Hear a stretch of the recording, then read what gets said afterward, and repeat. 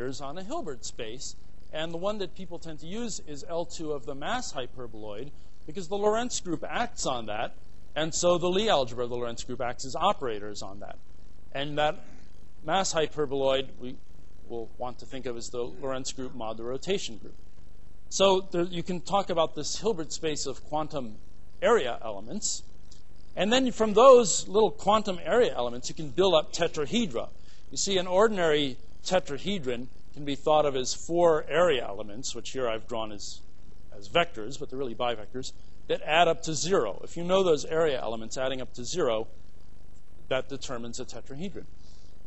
So we just quantize that description of a tetrahedron and think about the Hilbert space for 4 quantum bivectors, but then put in the constraint that they add up to 0. The operators add up to 0. And you can think of that as functions on 4 copies of this space, but that are invariant on the Lorentz group, because these Lorentz group generators kill it. So you get this funny kind of quotient space. And this space, the Hilbert space of a quantum tetrahedron, has a basis which just consists of, it's labeled by 4 numbers, which are just the areas of those triangles. And so then we do, there are many ways to do this, but this is a very pretty way.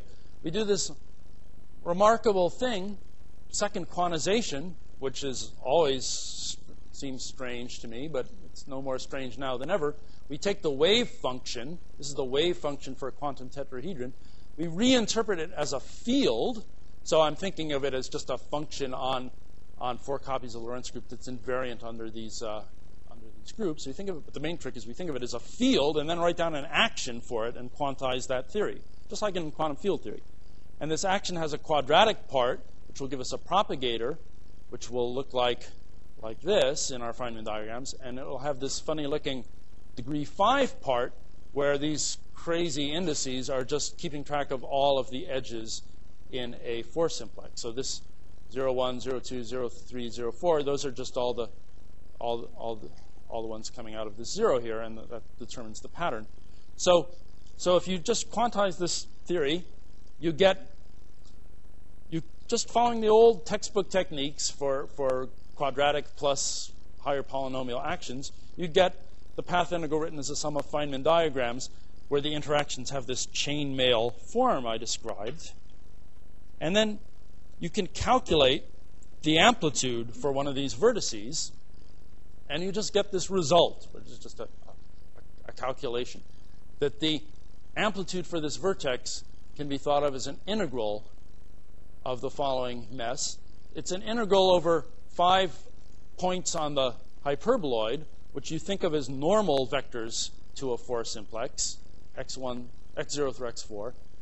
And then for each triangle in your 4 simplex, you get a factor here that involves the area of that triangle and the dihedral angle of the 2 tetrahedra touching it. But now, in the causal Barrett-Crane model, you can actually say whether the ith tetrahedron lies in the future or the past of the jth one. And that means you can make this angle be signed. You can say if it's positive or negative.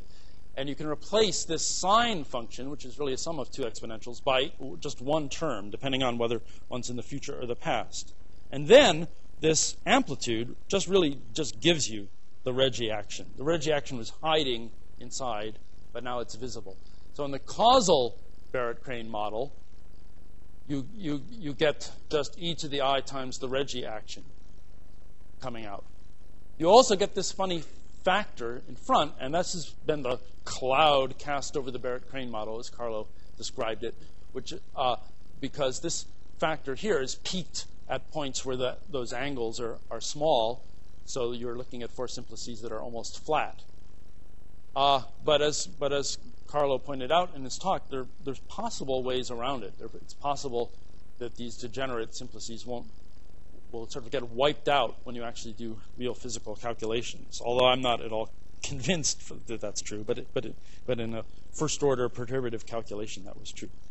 So I zipped through the Barrett-Crane model and showed you that the causal Barrett-Crane model is of the sort that admits time slicings, and it is closely related to the Reggie action.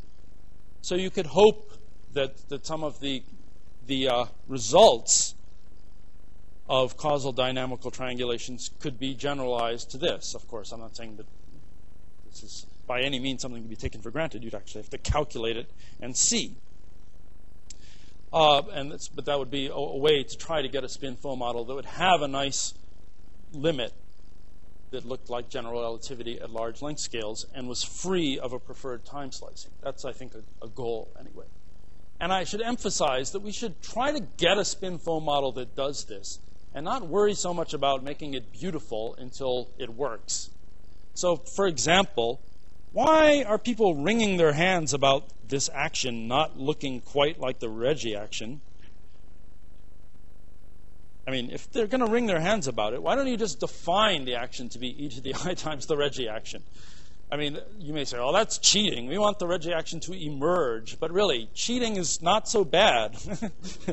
If you get a theory of quantum gravity that works, do it however you can.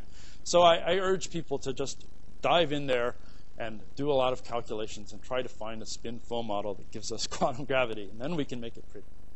OK, thanks. I'm done.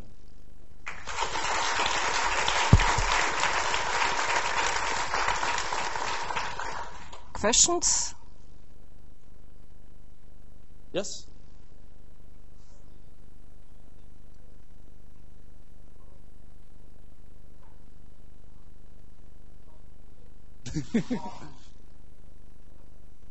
The world is Lorentzian.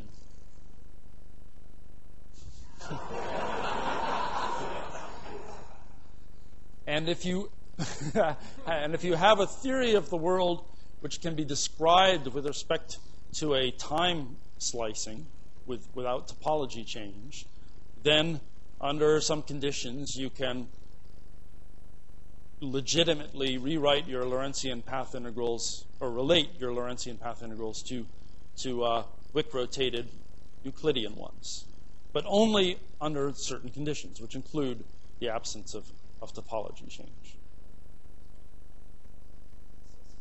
Some other question? So then, I'll just make a comment to your last point. You say, well, let's write a convincing model, and then, but maybe I'm repeating something I was saying yesterday. It's far from obvious to see what the classical limit is for a model. It's not just enough to write a Sorry, it's hard to see what? What is the classical limit of a model? There are a lot of things that can happen. So, sure.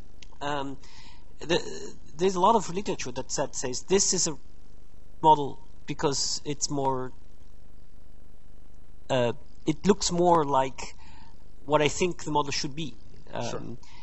Right. I just want to again break I hope I didn't convey. I was hoping I was making the same point. So, in other words, okay. part of why I'm emphasizing this work on causal dynamical triangulations is that they actually did calculations to see what the continuum limit of some theory is, instead of just sort of talking about whether some theory was prettier than the other or more philosophically convincing than the other.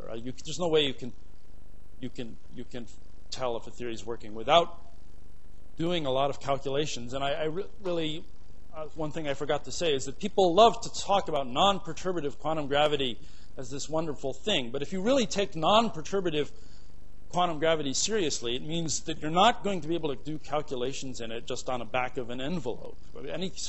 Any sort of calculation you can do by hand is likely to be some kind of perturbation theory about something, some closed form calculation.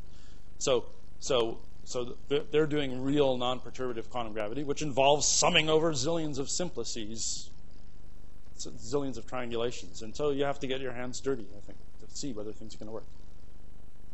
Maybe if you're very clever, yes, if you're very clever, maybe you can avoid having to do all that work. But I think it's probably more work to figure out how to avoid doing all that work.